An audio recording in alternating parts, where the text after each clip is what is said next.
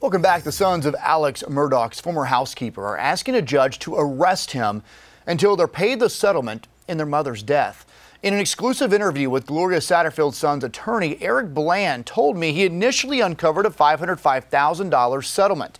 Then after filing a lawsuit, he uncovered a settlement that totaled millions. Bland said his clients have not seen a dime. Her sons are now suing, claiming that Murdaugh has yet to pay out the $4 million settlement. Multiple lawsuits claim Alex Murdaugh told the boys at Gloria's funeral that her fall was his fault and offered help with legal claims. Murdaugh connected them with an attorney who they later learned was Alex's close friend.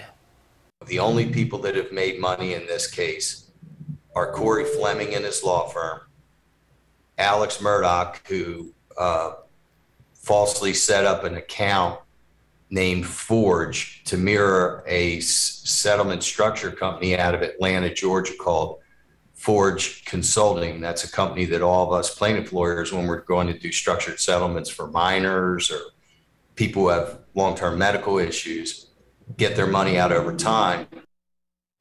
You'll hear more of my exclusive interview with the Satterfield's attorney coming up on the 5 o'clock news.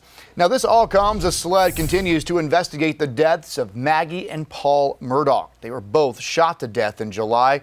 We know there are at least 5 active death investigations related to the Murdaugh family right now.